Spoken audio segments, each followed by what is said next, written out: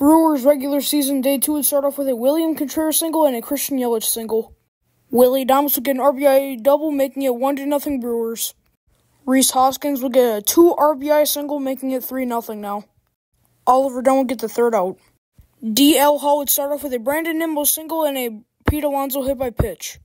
Jackson Chourio and Sal Frelick would get back-to-back singles. Zach Short would hit a single, then the Mets would go 1-2-3. Willie Adames would get a single. Luis Severino would hang the slider right down the middle of the plate for a Rhys Hoskins 2-run home run, getting his revenge against the Mets from yesterday. Bryce Terang will hit a single, then steal second base. Starling Marte will get walked, Jeff McNeil will hit a single, then Francisco Alvarez will get an RBI single, making it 5-2 Brewers.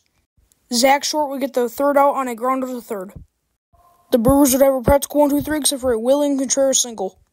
The Mets would have a 1-2-3 even though Harrison Bader got a single. Rhys Hoskins would single, Oliver Dunn would single, then a balk would make it 6-2. Bryce Terang and Jackson Chourio would get back-to-back outs. Elvis Peguero would come in and throw 1-2-3. Jake Diekman would come in and throw 1-2-3. More 1-2-3s, don't you just love it? Johan Ramirez would give up an error, then he'd be ejected. Alright, Johan threw this fastball towards Rhys Hoskins. He got ejected for it right away. Rhys Hoskins gets heated here. After Johan got ejected, Jorge Lopez would come in and give up a walk to Rhys Hoskins. Trevor McGill would come in and give up 2 singles and get his third strikeout of the inning. Adam Ottavino will come in and give up 2 singles. Christian Yelich would get an RBI single, making it 7-2 Brewers. Willie Adames and Jake Bauers got back-to-back outs. Bryce Wilson will come in and give up 2 singles, then Hoby Milner would come in.